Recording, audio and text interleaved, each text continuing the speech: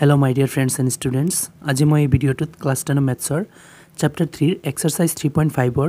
question number 1 or first second or third part to koram aru saturati okol tomaloke jodi etialoke mur channel to subscribe kora nai please subscribe kori lua aru bell icon dabai dia jate mur next video tur notification pai jua etia ha question to start koru so question e ki koise tolor kon keita rohik সমীকৰণৰ জোৰৰ অদ্বিতীয় সমাধান আছে সমাধান নাই নাইবা অসীম সংখ্যক সমাধান আছে যদি অদ্বিতীয় সমাধান আছে সেই ক্ষেত্ৰত বজ্ৰগণন পদ্ধতি ব্যৱহাৰ কৰি সমাধান কৰা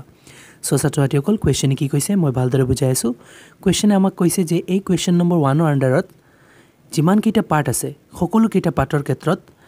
কোন কেইটাৰ অদ্বিতীয় সমাধান আছে কোন কেইটাৰ সমাধান নাই নাইবা কোন কেইটাৰ অসীম সংখ্যক সমাধান আছে চেক কৰিব লাগে আৰু চেক কৰি পেলাই যদি অদ্বিতীয় সমাধান ওলায় তেনেহলে আমি বজ্ৰগণন পদ্ধতি ব্যৱহাৰ কৰি পেলাই সমাধান কৰিব লাগে তেনেহলে ছাত্ৰছাত্ৰীসকল এতিয়া হা এটা এটাকে কৰো আৰু ফাৰ্স্ট পাৰ্টটো মই পাতি ৰাখিছো প্ৰথমতে ফাৰ্স্ট পাৰ্ট কৰো পিছতে সেকেন্ড আৰু থাৰ্ড পাৰ্টটো কৰাম এতিয়া আমি প্ৰথমতে চেক কৰিব লাগিব যে ইয়াৰ সমাধানবোৰ কেনেকুৱা অসীম সংখ্যক নে অদ্বিতীয় নে কোনো সমাধান নাই যদি অদ্বিতীয় হয় তেনেহলে আমি বজ্ৰগণন পদ্ধতি ব্যৱহাৰ কৰি পেলাই কৰিম আৰু অসীম সংখ্যক বা সমাধান নাথাকিলে আমি নকৰো সো ছাত্ৰছাত্ৰীসকল এই টেবুলখন পেজ নম্বৰ 74 ত তোমালোকে পাবা সো অদ্বিতীয় সমাধান হ'বলৈ হলে সমীকৰণ জোৰবোৰৰ ৰেশিও মানে অনুপাত a1/a2 not equal b1/b2 হ'ব লাগে আৰু সোৱা অসীম সংখ্যক সমাধান হ'বলৈ হলে সমীকৰণবোৰৰ ৰেশিও a1/a2 equal b1/b2 equal c1/c2 হ'ব লাগে আৰু সমাধান নাথাকিবলৈ হলে সমীকৰণবোৰৰ ৰেশিও a1/a2 equal b1/b2 not equal c1/c2 হ'ব লাগে তেনেহলে ছাত্ৰছাত্ৰীসকল প্ৰথমতে মই এই সমীকৰণজোৰৰ পৰা ৰেশিওবোৰ উলাও আৰু ৰেশিওবোৰ উলাবলৈ হলে ৰৈখিক সমীকৰণৰ এটা আৰহি আছে আৰহিটো কেনেকুৱা ax + by + c = 0 এই আৰহি আছে এইবোৰ ৰৈখিক সমীকৰণৰ আৰহি হয় আৰু এই ৰৈখিক সমীকৰণ দুটাক এই আৰহিৰ লগত কম্পেয়াৰ কৰি ply a1 b1 c1 a2 b2 c2 উলাই পেলাই আমি ৰেশিওবোৰ চেক কৰিম তেনেহলে ছাত্ৰছাত্ৰীসকল প্ৰথমতে মই a1/a2 চাই আছো সো x ৰ লগত a থাকে তেনেহলে ইয়াতে ফাৰ্স্ট সমীকৰণত x ৰ লগত একো নাই মানে 1 আছে আৰু সমগত কোনো চিন নাই মানে প্লাস or 1 হ'ব তেনেহলে a1 হৈছে 1 তাৰ পিছত সোৱা দ্বিতীয় সমীকৰণত x ৰ লগত 3 আছে মানে a2 হৈছে 3 তাৰ পিছত আমি b1/b2 চাও b1/b2 সো y লগত b থাকে ফাৰ্স্ট সমীকৰণত y লগত কি আছে -3 আছে গতিকে b1 হৈছে -3 আৰু b2 সোৱা y লগত ইয়াতে দ্বিতীয় সমীকৰণত -9 আছে গতিকে b2 হৈছে -9 এতিয়া আমি কটাকটি কৰিব পাৰিম এটো সোৱা মাইনাস কাটি দিলু 3 3 তে একবাৰ 9 3 3 গুণ 9 তেনেহলে ছাত্ৰছাত্ৰীসকল b1/b2 ওলাইছে আলটিমেটলি 1/3 এতিয়া আমি c1/c2 চাম c1/c2 সো c অকলে থাকে তেনেহলে অকলে ইয়াতে -3 আছে গতিকে c1 হৈছে first সমীকৰণত -3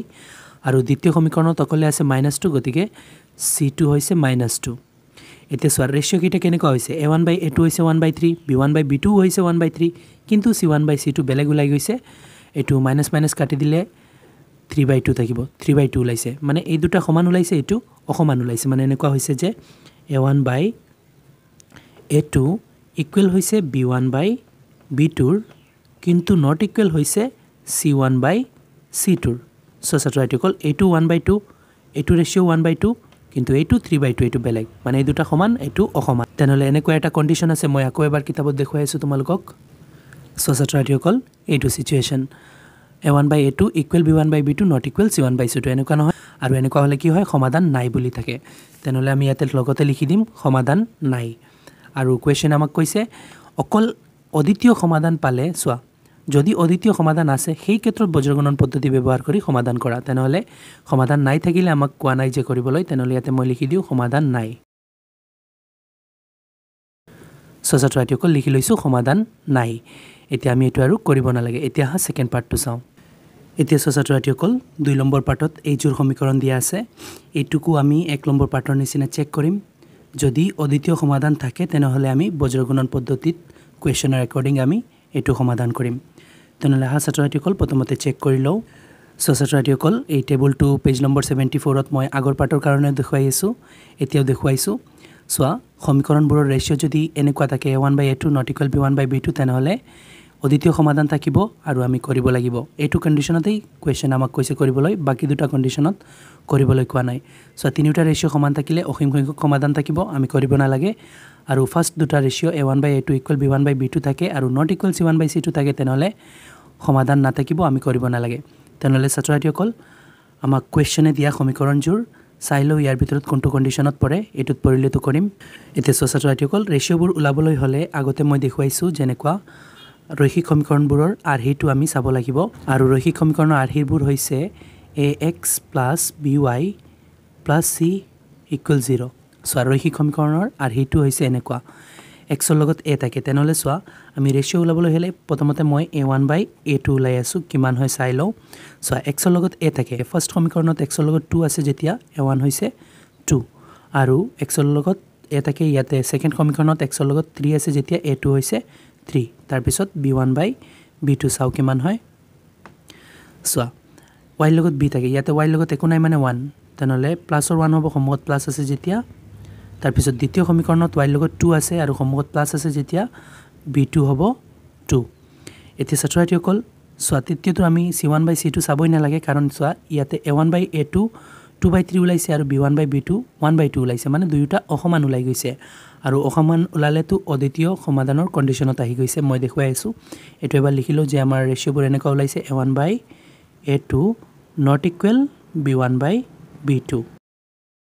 so ছাত্ৰছাত্ৰীসকল a1/a2 not equal b1/b2 থাকিলে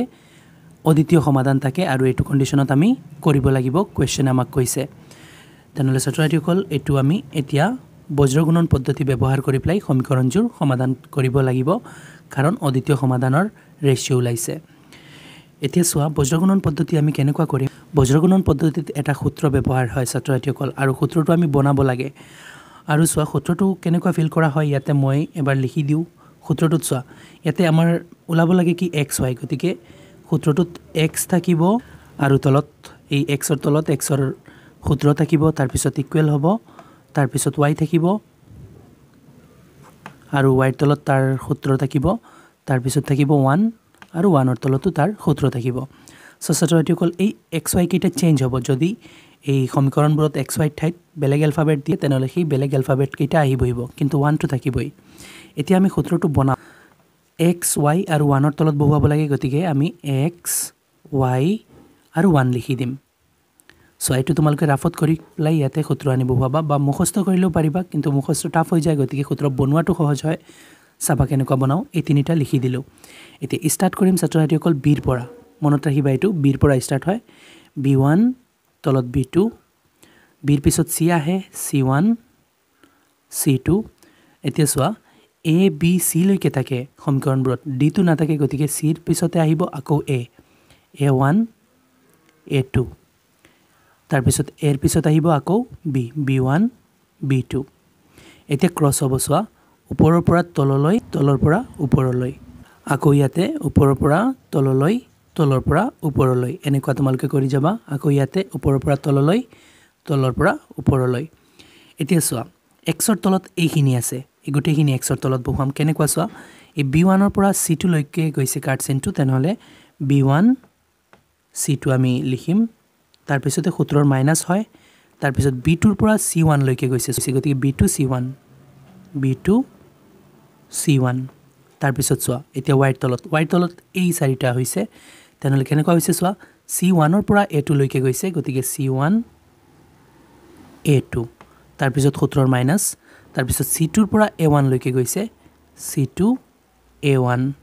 তাৰ পিছত ইয়াতে আহা 1 ৰ তলত এইখিনি a1 ৰ পৰা b2 লৈকে গৈছে a1 b2 তাৰ পিছত সূত্ৰৰ মাইনাস এটো b2 হয় তাৰ পিছত a2 ৰ পৰা b1 লৈকে গৈছে তেনেহলে ইয়াতে লিখিম আমি a2 b1 এতিয়া ছাত্ৰছাত্ৰীসকল এই সূত্ৰটো আমি সমীকৰণজোৰৰ পৰা ফিল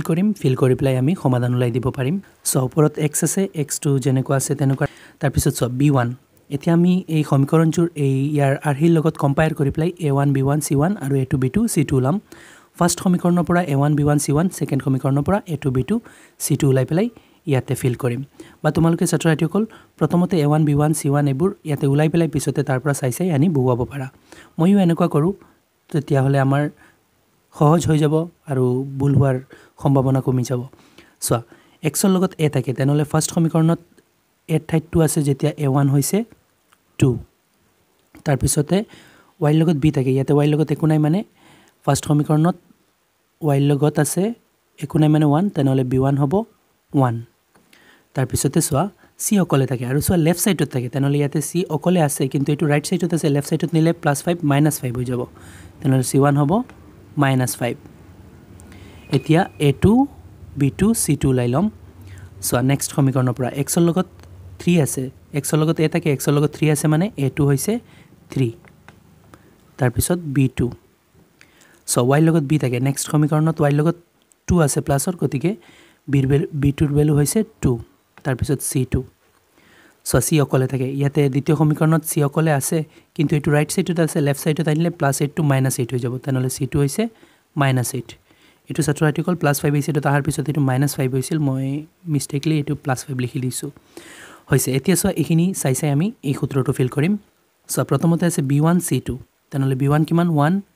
b1 ৰ ঠাইত 1 বহুৱাইছো আৰু সব b1 আৰু c2 পূৰণ হৈ আছে গতিকে পূৰণ চিন দি দিও তাৰ পিছত আছে c2 কিমান c2 হৈছে -8 মাইনাস আছে মই গতিকে ব্ৰেকেটত ৰাখিম তাৰ পিছতে আছে সূত্ৰৰ মাইনাস b2 হৈছে 2 into c1 হৈছে -5 মাইনাস আছে গতিকে মই ব্ৰেকেটত ৰাখিম তাৰ পিছত আছে ইকুৱেল এতিয়া আমি y তলটো ফিল কৰিম y লিখি ললো ওপৰত এতিয়া c1 a2 আছে y তলত প্ৰথমতে c1 হৈছে -5 তেনেহলে -5 টো লিখিলো আৰু পূৰণ হৈ আছে a2 পূৰণ চিন দিলো a2 কিমান 3 a2 ঠাইত মই 3 দি দিছো তাৰ পিছত আছে মাইনাস c2 হৈছে কিমান -8 গতিকে মই সম্মুখত মাইনাস আছে গতিকে মই -8 টো মই ব্ৰেকেটত ৰাখি আছো তাৰ পিছত পূৰণ হৈ আছে a1 গতিকে পূৰণ চিন দিলো এতিয়া a1 কিমান 2 তাৰ পিছত এতিয়া এখিনি ফিল কৰিম সো ইয়াতে প্ৰথমতে আছে a1 কিমান 2 তাৰ লগত পূৰণ হৈ আছে b2 কিমান 2 তাৰ পিছতে আছে সূত্ৰৰ মাইনাস তাৰ পিছত a2 কিমান 3 into b1 কিমান 1 এতিয়া ছাত্ৰ আৰ্টিকল ওপৰত আছে 1 2 লিখা পাহৰি গৈছো লিখি দিছো এতিয়া ছাত্ৰ আৰ্টিকল এখিনি আমি ক্যালকুলেট কৰিম ওপৰত x আছে x2 ৰাখিলো তাৰ পিছত 1 আৰু 8 পূৰণ হৈ আছে আগতে চিন পূৰণ কৰিম 1 ৰ সময়ত একো নাই মানে প্লাসে মাইনাসে মাইনাস হৈ যাব 1 into 8 হৈ যাব তাৰ পিছত 2 আৰু 5 পূৰণ হৈ আছে চিন পূৰণ কৰো চোৱা 2 ৰ সময়ত মাইনাস 5 ৰ সময়ত মাইনাসে এটো প্লাস হৈ যাব আৰু 2 5 গুণ 10 হৈ যাব তাৰ পিছত ছাত্ৰ আৰ্টিকল ওপৰত y আছে y2 মই যেনেকুৱা আছে তেনেকুৱা লিখিলো এতিয়া তলখিনি ক্যালকুলেট কৰিম চোৱা 5 আৰু 3 পূৰণ হৈ আছে আগতে আমি চিন পূৰণ কৰিম 5 ৰ আগত মাইনাস 3 ৰ আগত একো নাই মানে প্লাস প্লাসে মাইনাস 5 3 গুণ কিমান 15 তাৰ পিছত চোৱা ইয়াতে মাইনাসে প্লাস হৈ যাব আৰু হেতু প্লাস হ'ব আলটিমেটলি প্লাসৰেই হ'ব আৰু 8 দুগুণ 16 হৈ যাব তাৰ পিছত চোৱা ওপৰত 1 আছে 1 2 যেনেকুৱা আছে তেনেকুৱা ৰাখিলো এতে ক্যালকুলেট কৰি আছো চোৱা 2 দুগুণ 4 তাৰ পিছত মাইনাস 3 গুণ 3 এতিয়া আমি আকৌ ক্যালকুলেট কৰিম চোৱা ওপৰত x আছে x2 ৰাখিলো ইয়াতে চোৱা প্লাসৰ 10 মাইনাসৰ 8 প্লাসৰ বেছি আনসাৰ প্লাসৰ হ'ব 10 ৰ পৰা 8 গলে 2 থাকিব তাৰ পিছত ওপৰত y আছে y2 ৰাখিলো ইয়াতে চোৱা প্লাসৰ 16 মাইনাসৰ 15 প্লাসৰ বেছি আনসাৰ প্লাসৰ হ'ব 16 ৰ পৰা 15 গলে 1 থাকিব তলত তাৰ পিছত চোৱা ইকুৱেল এতিয়া ইয়াতে ওপৰত 1 আছে 1 ৰাখিলো আৰু তলত চোৱা 4 ৰ পৰা 3 গলে 1 থাকিব এতিয়া ছাত্ৰ আৰ্টিকল আৰু ক্যালকুলেট কৰা নাই এতিয়া আমি x y ৰ ভ্যালু ফাইনালি উলাব লাগে এতিয়া চোৱা x/2 আৰু y/1 ৰ ইকুৱেলত আছে 1/1 তেনেহলে আমি x/2 ৰ ইকুৱেলটো 1/1 ৰাখিম আৰু y/1 ৰ ইকুৱেলটো 1/1 ৰাখি প্লাই xy উলাম এই দুইটা ইকুৱেলত ৰাখি প্লাই আমি xy উলাব নোৱাৰিম কাৰণ চোৱা ক্ৰস কৰিম যেতিয়া 2y হৈ যাব ইফালে x গুণ x হৈ যাব আমি x নে y উলাম তেনেহলে ছাত্ৰ আৰ্টিকল প্ৰথমতে মই এই x/2 আৰু 1/1 ইকুৱেল ৰাখি প্লাই মই x ৰ ভ্যালু উলাই আছো চোৱা x/2 লিখি দিলো ইকুৱেলত এই 1/1 টো ৰাখিলো এতিয়া ক্ৰস কৰিম চোৱা 1 into x x হৈ যাব আৰু 2 1 জাৰ 2 হৈ যাব সো x ৰ ভ্যালু 2 লাই গৈছে একেদৰে মই y/1 ৰ ইকুৱেলটো এইখিনি ৰাখি প্লাই y ৰ ভ্যালু উলাই লম y/1 ইকুৱেলত 1/1 এতিয়া আমি ক্ৰস পূৰণ কৰিম চোৱা y into 1 y হৈ যাব আৰু ইফালে 1 into 1 1 হৈ যাব সো ক্ৰস এনেকুৱা হয় তল ওপৰৰ লগত ওপৰ তলৰ লগত এতিয়া ছাত্ৰ আৰ্টিকল x উলাই গৈছে 2 আৰু y উলাই গৈছে 1 মানে ইয়াতে সমাধানটো কমপ্লিট হৈ গৈছে আৰু বজ্ৰগুণন পদ্ধতি এনেকুৱা ধৰণৰ ছাত্ৰ আৰ্টিকল এতিয়া তাৰ পিছৰ পাৰ্ট 3 নম্বৰ পাৰ্টটো চাও এতিয়া ছাত্ৰ আৰ্টিকল 3 নম্বৰ পাৰ্টত এই জোৰ সমীকৰণ দিয়া আছে এটুকু আমি চেক কৰিম যে ইয়াৰ অদ্বিতীয় সমাধান আছে নে সমাধান নাই নে অসীম সংখ্যক সমাধান আছে আৰু চেক কৰাৰ পিছত যদি অদ্বিতীয় সমাধান ওলায় তেনেহ'লে আমি 2 নম্বৰ পাঠৰ নিচিনা বজ্ৰগুণন পদ্ধতি ব্যৱহাৰ কৰি পেলাই সমাধান কৰিম এতিয়া চেক কৰিবলৈ ছাত্ৰ-ছাত্ৰীসকল তোমালোকক আগৰ দুইটা পাঠত যেনেকুৱা দেখুৱাইছিলোঁ আকৌ দেখুৱাই আছোঁ চোৱা ছাত্ৰ-ছাত্ৰীসকল পেজ নম্বৰ 74 ত পাবা তোমালোকে এইটো টেবুল আৰু চোৱা সমীকৰণবোৰৰ ৰেশিও যদি a1/a2 not equal b1/b2 হয় তেতিয়া হলে অদ্বিতীয় সমাধান হয় এটো কন্ডিশনত আমি কৰিব লাগে বুলি কোৱেশ্চনে কৈছে আৰু বাকি দুটা কন্ডিশন চোৱা তিনিটা ৰেশিও সমান হলে অসীম সংখ্যক সমাধান থাকে আমি কৰিব নালাগে আৰু প্ৰথম দুটা ৰেশিও আৰু তৃতীয় ৰেশিওটো অসমান হলে সমাধান নাই থাকে আৰু এটো কন্ডিশনতো আমি কৰিব নালাগে তেনেহলে হা চেক কৰো কোনটো কন্ডিশনত আহে এতিয়া ছাত্ৰ-ছাত্ৰীসকল ৰেশিওবোৰ চেক কৰিবলৈ হলে আমাৰ a1 b1 c1 a2 b2 c2 তো লাগিবই কাৰণ ৰেশিওটো a1 b1 c1 এবোৰ আছে তেনেহলে চোৱা এবোৰ কেনেকুৱা ওলাও ৰৈখিক সমীকৰণবোৰ a আৰ হিত থাকে চোৱা ax + by + c = 0 তেনেহলে ৰৈখিক সমীকৰণবোৰক হিয়তৰ r হিৰ লগত কম্পেয়াৰ কৰি প্লাই আমি a1 b1 c1 এবোৰ ওলাম আৰু প্ৰথম সমীকৰণৰ পৰা a1 b1 c1 ওলাম আৰু দ্বিতীয় সমীকৰণৰ পৰা a2 b2 c2 ওলাম তেনেহলে চোৱা প্ৰথমতে মই a1/a2 চেক কৰি আছো কিমান হয় এতিয়া ছাত্ৰ-ছাত্ৰীসকল x ৰ লগত a থাকে তেনেহলে প্ৰথম সমীকৰণত x ৰ লগত 3 আছে যেতিয়া a1 হ'ব 3 আৰু দ্বিতীয় সমীকৰণত x ৰ লগত 6 আছে যেতিয়া a2 হ'ব 6 এতিয়া এটো কটাকটি গৈ আছে 3 3 তে একবাৰ 6 ত দুইবাৰ এতিয়া আনসাৰ হৈছে 1/2 a1/a2 ওলাইছে 1/2 এতিয়া আমি b1/b2 চেক কৰিম কিমান হয় চাম সো y লগত b থাকে ইয়াতে y লগত আছে কিমান -5 তেনেহলে প্ৰথম সমীকৰণত -5 আছে y লগত গতিকে b1 হৈছে -5 আৰু সো দ্বিতীয় সমীকৰণত y লগত -10 আছে তেনেহলে b2 হৈছে -10 তো মাইনাস কাটি দিম 5 5ত একবাৰ 10ত দুইবাৰ কটাকটি কৰি পেলাই b1/b2 ওলাইছে 1/2 এতিয়া আমি ছাত্ৰ-ছাত্ৰীসকল c1/c2 চাম সো ইয়াতে চেক কৰি আছো c1/c2 এতিয়া চোৱা c2 অকলে থাকে ইয়াতে চোৱা প্ৰথম সমীকৰণত অকলে আছে 20 আৰু c2 ইকুৱেল লেফট সাইডত থাকে আৰু এটো আছে ৰাইট সাইডত তেনেহলে এটো লেফট সাইডত লৈ গলে +22 -20 হৈ যাব তেনেহলে c1 হৈছে -20 আৰু সমীকৰণ 2 চোৱা বা সেকেন্ড সমীকৰণত চোৱা c ৰ ভ্যালু আছে 40 কিন্তু এটো মাইনাস হ'ব যেতিয়া এটো আমি লেফট সাইডত লৈ আহিম তেনেহলে c2 হৈছে -40 এতিয়া এটো কটাকটি কৰিলে চোৱা মাইনাস কাটিব 20 দি 20ত একবাৰ আৰু 40ত দুইবাৰ তেনেহলে c1/c2 ওলাইছে 1/2 এতিয়া ছাত্ৰ-ছাত্ৰীসকল ৰেশিওটো কেনেকুৱা হল সো এনেকুৱা হল যে a1/a2 ইকুৱেল হৈছে b1/b2 সো কিয় a1/a2 ওলাইছে 1/2 b1/b2 ওলাইছে 1/2 আৰু ইকুৱেল ওলাইছে c1/c2 কাৰণ চোৱা c1/c2 ওলাইছে 1/2 মানে তিনিটা ৰেশিও 1/2 1/2 1/2 ওলাইছে গতিকে তিনিটা ৰেশিও সমান হৈছে এতিয়া এনেকুৱা হলে মই আকৌ দেখুৱাও তোমালোকক টেবুলখনত কেনেকুৱা হয় সো ছাত্ৰ-ছাত্ৰীসকল a1/a2 equal b1/b2 equal c1/c2 হলে অসীম সংখ্যক সমাধান থাকে তেনেহলে আমাৰ এই 3 নম্বৰ পাঠতে তিনিটা ৰেশিও এতিয়া দেখুৱা মতে সমান হৈছে তেনেহলে এটা আমি লিখিব পাৰিম যে এই সমীকৰণজোৰৰ অসীম সংখ্যক সমাধান আছে আৰু আমাক কোৱেশ্চনে কৈ দিছে তোমালোকে চাই লোৱা যে অসীম সংখ্যক সমাধান থাকিলে আমি কৰিব নালাগে একমাত্ৰ অদ্বিতীয় সমাধানৰ ক্ষেত্ৰত কৰিব লাগে তেনেহলে ইয়াতে এবাৰ মই লিখিলো যে সমীকৰণজোৰৰ অসীম সংখ্যক সমাধান আছে আৰু আমি কৰিব নালাগে ছাত্ৰ-ছাত্ৰীসকল লিখি লৈছো সমীকৰণজোৰৰ অসীম সংখ্যক সমাধান আছে আৰু এনেকুৱা থাকিলে কোৱেশ্চন আমাক কৈছে কৰিব নালাগে এতিয়া ছাত্ৰ-ছাত্ৰীসকল ইয়াতে 3 নম্বৰ পাঠটো সমাপ্ত হৈছে আৰু এই ভিডিঅ'ত মই ফাৰ্স্ট সেকেন্ড আৰু থাৰ্ড পাৰ্ট কৰাই দি দিছো আৰু আশা কৰো তোমালোকে তিনিটা পাৰ্ট ভালদৰে বুজিব পাৰিছা আৰু বুজাত যদি কোনো ধৰণৰ অসুবিধা হয় মোক কমেন্টত জনাবা ভিডিঅ' ভাল লাগিলে লাইক এণ্ড শেয়াৰ কৰিবা চেনেলটো সাবস্ক্ৰাইব কৰি দিবা থ্যাংক ইউ